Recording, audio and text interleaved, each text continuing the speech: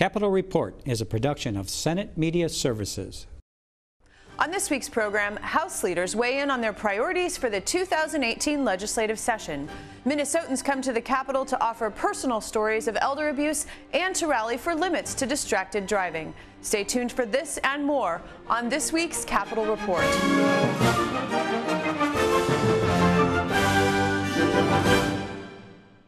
Welcome to this week's program. I'm Shannon Loehrke. Minnesota political writers are using words like nutty and wild ride to predict the year 2018 in politics. The 2018 legislative session began February 20th, and joining me in the studio to talk about House Republican priorities is the Speaker of the House, Kurt Daudt. Welcome. Thank you. Thanks for having me. The February forecast is due out soon. The January revenue numbers are really good, and all four caucus leaders and the governor are now predicting a surplus. How does a potential surplus affect your caucus's priorities for this session? I think in some ways, and everybody would probably say this, sometimes it makes your job more difficult because when there's a surplus, there's always expectations and everybody wants a piece of that pie. The reality is I think it gives us a little more flexibility in what we can accomplish. In November of last year, obviously, we had a deficit of $188 million, and since then, quite a few different things have changed that likely are going to bring us what I think will be a sizable surplus. I think it'll be north of $500 million. And I think it's important to note that that comes from the federal government passing a tax relief bill, and it comes from economic growth, and it comes from the economy improving as a result of those things. And so those are all good things. That will give us the ability to invest more money in roads and bridges if we choose to, or education if we choose to. We also have to deal with the federal tax relief bill and respond to that in a way that doesn't make Minnesota less competitive. So that's going to be a challenge as well. And that's my next question. Because of the new federal tax law, there's a question of Minnesota conforming to the federal tax law. How big of a challenge is this going to be? Well, it will be a challenge. I think for those of us who have been watching what happened at the federal level and trying to figure out how we're going to react to that at the state level, we still don't have our minds totally wrapped around that yet. It's fairly complex. But what we do know for certain is that if we pass federal tax conformity without doing anything else, that would be a huge tax increase on Minnesotans, somewhere in the neighborhood of $550 million to maybe $700 million. I don't think anybody wants to see that. At least I know I don't want to see that happen to Minnesotans right now as the economy is starting to take off. And we do have additional revenue coming in, so it's not necessary. I think we have an opportunity to try to, I think our first priority should be to try to hold people harmless in that tax bill.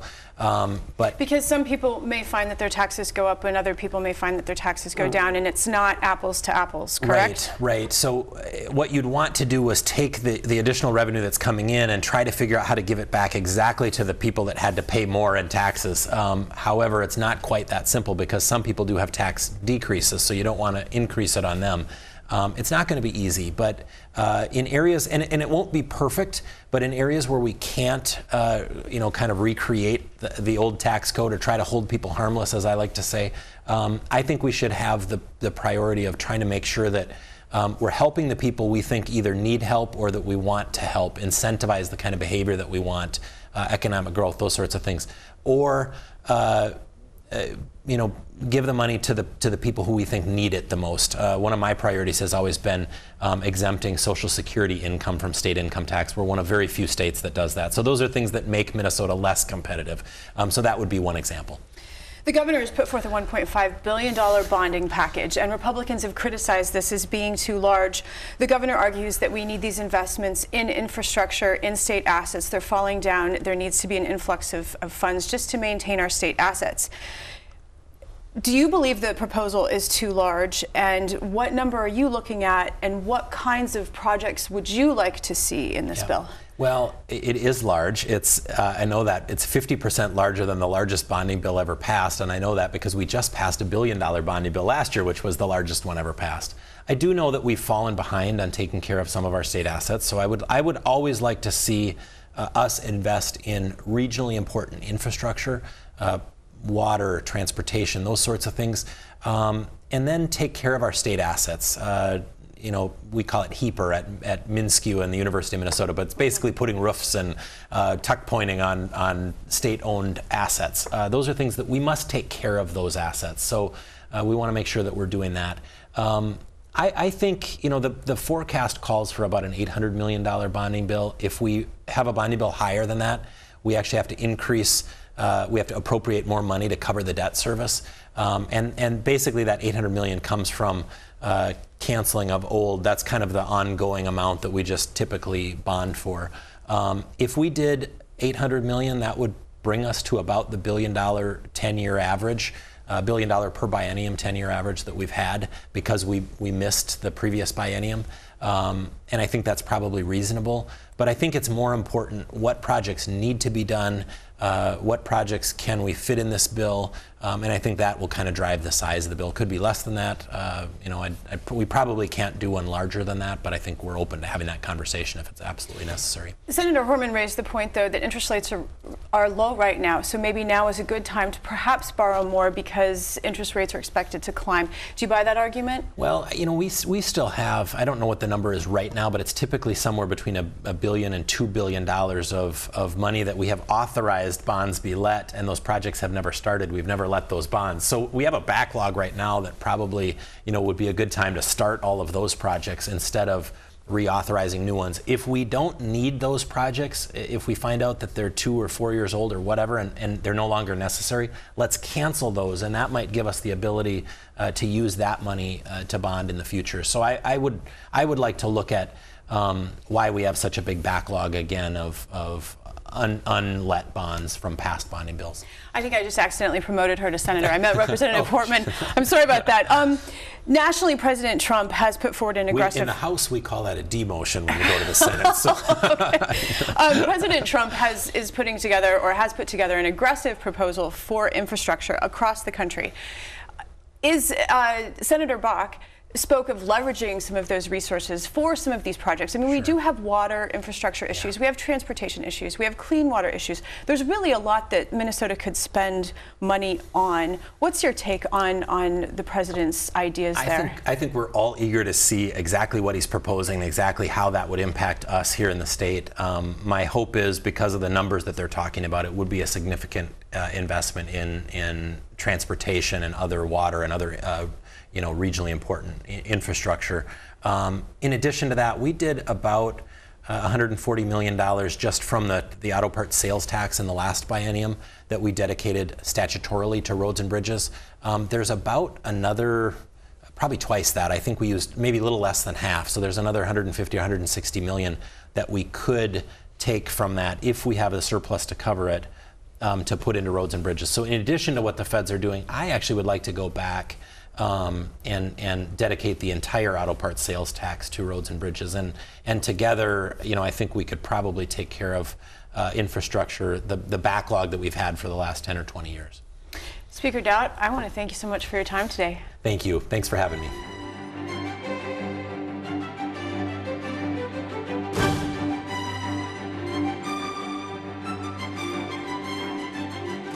The Senate Committee on Aging and Long-Term Care met this week to hear testimony from the public on the flood of reports detailing elder abuse and neglect in Minnesota's senior care facilities. One of the first incidents that happened was I brought my brother and sister with me one night to see my mom, and I noticed that they didn't have her pants all the way up, and she was sitting in a wheelchair with a dining room tablecloth shoved down her chair to soak up the urine because they didn't bother to take her to the bathroom. They just covered her with a sweater in front and left her like that. Because they didn't care for her hygiene, she ultimately, on New Year's Eve, I went to see her, and she didn't look well, and I took her into the bathroom, and she passed out on the toilet, and I rang the bell for a nurse to come, and nobody came, and so I called 911, and the paramedics arrived in her room with a stretcher before anyone came into her room. Finally, because I had complained so many times, they threatened to put her in a lockdown unit that was for people that had severe behavior issues. When I arrived, 2 days of newspapers were outside her door, along with activity papers from the facility, and boxes of formula supplies were stacked next to the door. My heart was pounding as I knew something wasn't right. Her door was unlocked, and when I opened it, it was dark. I flicked on the light switch, and to my horror, she was lying there lifeless in her lift chair. She was laying at an angle with her legs hanging over the front rest, blood on the floor, the footrest in the back of her chair. Her entire neck was bruised, and she was wearing the same clothing she had on Tuesday. One of her hearing aids and a stuffed kitten toy I'd given her on Tuesday were on the floor under her footrest. There was an odor present, and as I surveyed the room, my stomach turned. She clearly did not die peacefully. Mom had her first unwitnessed fall. I was told an aide left her on the hallway to use the bathroom. When she returned, Mom was on the floor. Mom's care plan specifically states she needs assistance from one staff while walking. 2 weeks later, another call. Mom was found on the floor in the dining room bathroom. An aide brought her there and left. Her care plan clearly states Mom needs assistance from 1 to 2 staff in the bathroom. 1 week later, another unwitnessed fall. Mom was found a great distance from her room on the floor. 2 weeks later, I received a call from the police at 6 a.m. They were taking Mom to the emergency room with a head injury. The staff found her bleeding, laying on the floor. The emergency room had to staple her head to close the wound. At a media availability, Governor Dayton was asked what needs to get done this session with regard to elder abuse. Well, first and foremost, to get on the cases of these care, they call themselves care providers, who are breaking laws and breaking their moral code and professional code by the kind of actions that are going on. And they're doing everything possible to prevent the victims and their loved ones from getting information documented and getting action on it. You can fault the State Department of Health, and I have, and they reduced the backlog, but yeah, and they adding more people, which was funded in the last legislative session to do inspection, but they're not going to be able to inspect every single nursing home and assisted care facility in the state on a daily or weekly basis, and that's where the focus has been so far. So be it. And there are things that need to be done in terms of state enforcement. But the real responsibility is with every one of those care providers that gets paid by the state and by the residents to provide care. And the abuses that have come to light, and there are more of them out there, are absolutely first and foremost their responsibility. And that's where the legislation, which they've defeated last year to impose the different patient protections and ways to find out information and ways to get immediate response. And when there are violations, that should be as every bit as much the focus as maybe the State Department of Health, which is deserving of the blame it's received, but it shouldn't be standing alone.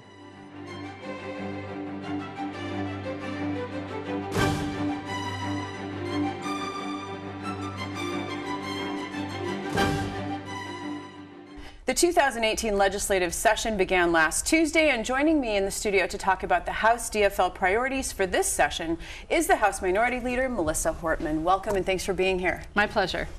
Political observers believe the biggest tax this session is going to be tackling the issue of tax conformity with the new federal law. Will this be a big issue, and why? Well, the new federal tax bill is very complicated. I should say the new federal tax law. And it was just changed even a couple weeks ago in the new year to correct some mistakes that were made in its rushed passage. So I think even the federal government is still sorting out what all of the provisions are and what they do. So as a result, the Minnesota Department of Revenue and Minnesota businesses and individuals and CPAs are still sorting out what exactly do the federal changes mean for Minnesota filers. I think we know that if we do nothing, if Minnesota does nothing this year, when we can't get conformity done, then the state will see an increased collection of between $154 and $200 million. If we fully comply with the new federal law and nothing else, just conform, we would see $700 million to $800 million in new revenue. In other words, Minnesota taxpayers would be paying $700 million or $800 million more. So just straight up conformity is not an option because it would be a massive tax increase. So what we'll be looking at is conforming, but then enacting tax credits and tax deductions for Minnesota filers that take away the tax increase and put them back to where they were if there would have been no federal tax bill at all on their Minnesota tax liability. So while the federal tax law is simplifying some people's tax returns in Minnesota, it's actually complicating them to the extent that everyone's going to be wrestling with this. Do you expect it to be a cooperative wrestling with the impacts? Well, I think there's two issues. One is just dealing with the complexity of the situation. I think there'll be tons of bipartisanship with regard to sorting out what does the federal tax scheme do to Minnesota and how do we conform. But then when we look at adjusting for what the federal government did, I think that's where you'll see some differences on party lines. The federal tax bill is basically a $1.5 trillion transfer from the middle class to the upper class and corporations over the next coming decades. In Minnesota, I think Democrats would like to see a rebalancing towards middle class families. So on the federal level, corporations and the wealthy get permanent, huge tax cuts.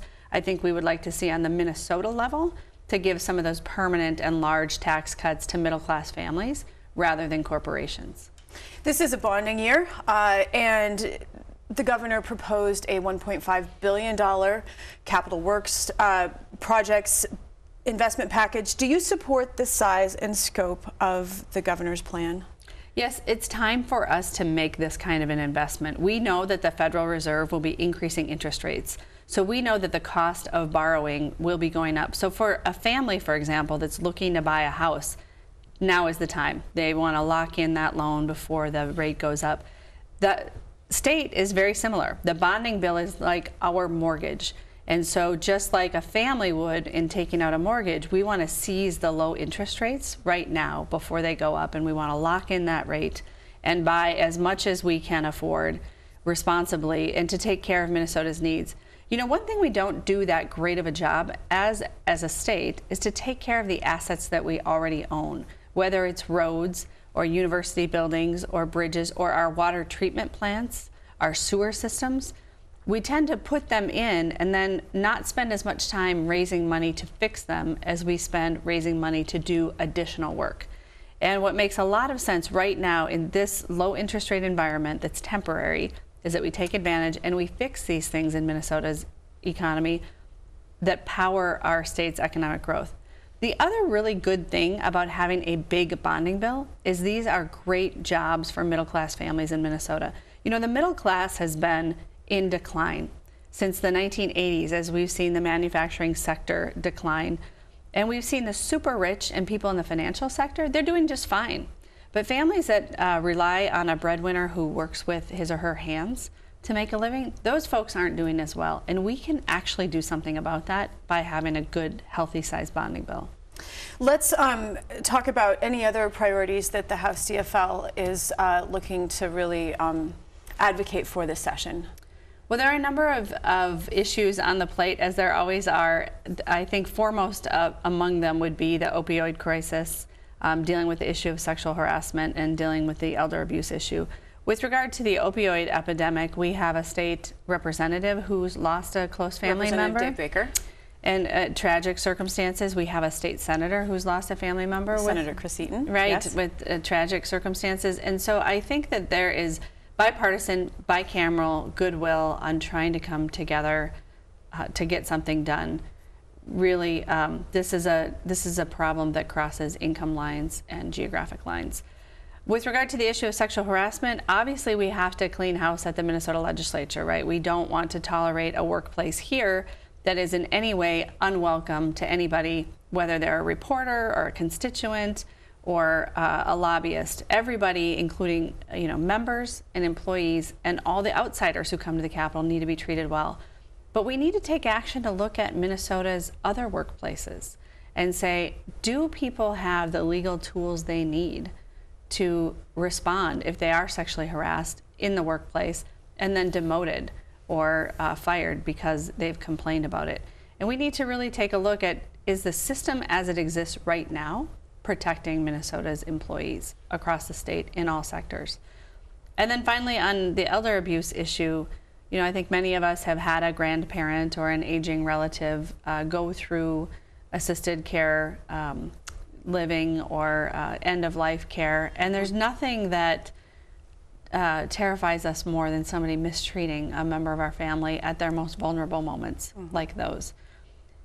The simple facts are we haven't dedicated enough resources to taking care of our seniors, and we don't pay the people who take care of our seniors enough. And so we have a labor workforce problem there. A lot of times Republicans say, well, we don't want to throw money at a problem. Nobody wants to throw money at a problem. Democrats don't want to throw money at anything either. But we do have to invest enough so that we can get good results. I know that there is a task force that's looking at those problems right now, and actually Senator Housley on the Senate side has the Aging and Long-Term Care Committee. Does the House have a similar committee that's looking at those issues? The House has a similar committee, and our lead on that committee is State Representative Susan Allen, who's brilliant and very compassionate, and so I'm sure she's going to do an extraordinary job. We also have Liz Olson, who's been paying very close attention and participating in this process. So I imagine what we'll do is we'll take those recommendations and we will move them forward this session. Representative Hortman, I want to thank you so much for your time today. My pleasure, and I hope to talk to you again during the session. Yes, I will hope to have you back. Thanks.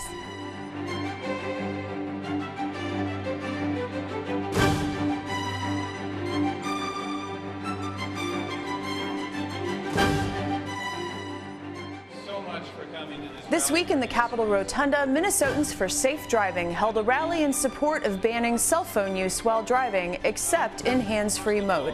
My dad's death came at the hands of a driver who was replying to her daughter's text message. A witness said there were no brake lights and there were no skid marks. Unfortunately, an all too common theme on our roads. The driver stated before she was able to hit send, she hit a yellow blur. That yellow blur was my dad. I'm wearing a jacket similar to the jacket my dad wore to prove how visible he was as he was walking down the county road just out in front of his house. It really didn't matter what he wore if the driver wasn't paying attention. In 2010, I was riding home from a meeting about safe routes to school with the Minnesota Department of Health and the Minnesota Department of Transportation staff when I was hit by a driver who pled guilty to careless driving and was fined $500. I spent 3 weeks at Regions Hospital, and it cost several $100,000 to screw me back together. But I'm one of the lucky ones. I lived to see my kids grow up. In October, I spoke with Senator Jim Carlson about his bill that would require drivers in Minnesota to use hands-free technology when behind the wheel. I began by asking him if, in his mind, behaviors like texting and talking on the phone are as dangerous as driving under the influence of alcohol or drugs. Driving under the influence is a proven influence on your driving and on reaction times and things like that. So it's been against the law to drive while under the influence for years. Now, the problem with driving with an electronic device taking your attention away is it's not been found illegal, or it's not been passed as illegal. And you know, I managed to get a law passed about distracted driving enhancing the penalty when there's great bodily harm and death. And so what we had to do is we had to define it so that a person intentionally disregarded something that they know. And what they know is that distracted driving can influence your driving. So that's what we have to do in this particular case as well, is to identify driving while you're speaking on a phone, handheld device, as being distracted. Now, there's a lot of, there's a lot of leeway in there where, does that include fiddling with your radio? Does it include driving with a hands-free device? Those are the kinds of things that we have to address and make sure that we put some lines between them. Is there any element of this Washington law which basically just takes away all handheld activities that you would like to see modeled in Minnesota? Well, I'm not familiar with that particular legislation. I do know that as of October 1st that Oregon did pass something that was very similar, and they put a lot of teeth in their law. It's a $250 fine, and if you have a third offense in 10 years, it can be 6 months in jail. So it's very, very serious. They're recognizing that this is a very serious problem. And I think all of us recognize it as well, because as we drive, we see people that are wandering in their lane. They're staying along at stoplights when it's gone green. There have been many tragedies where people are not watching out. So it's it's something that I think people recognize, and we just have to do something about it.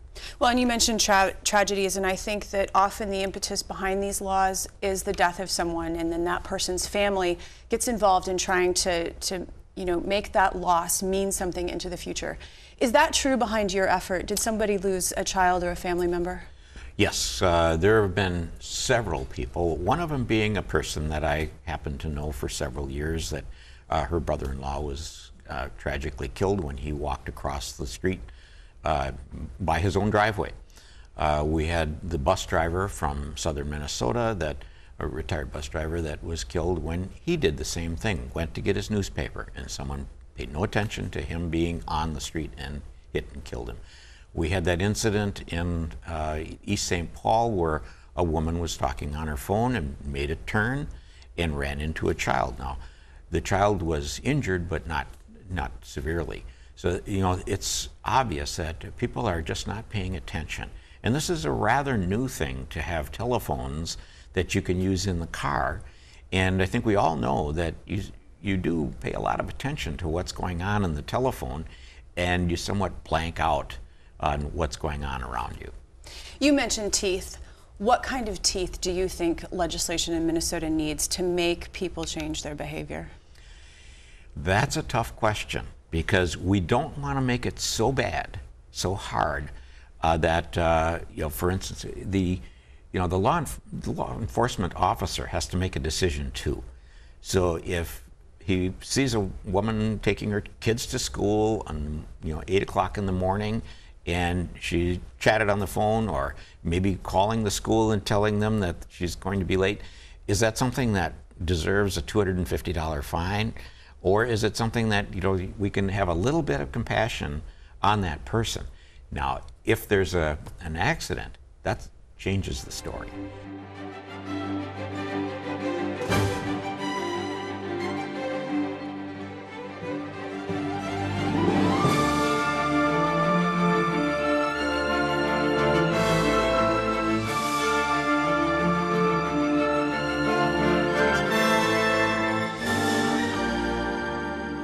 Join us again next week as we delve into more topics affecting Minnesotans. I'm Shannon Loehrke, and on behalf of all of us at Senate Media Services, thanks for watching.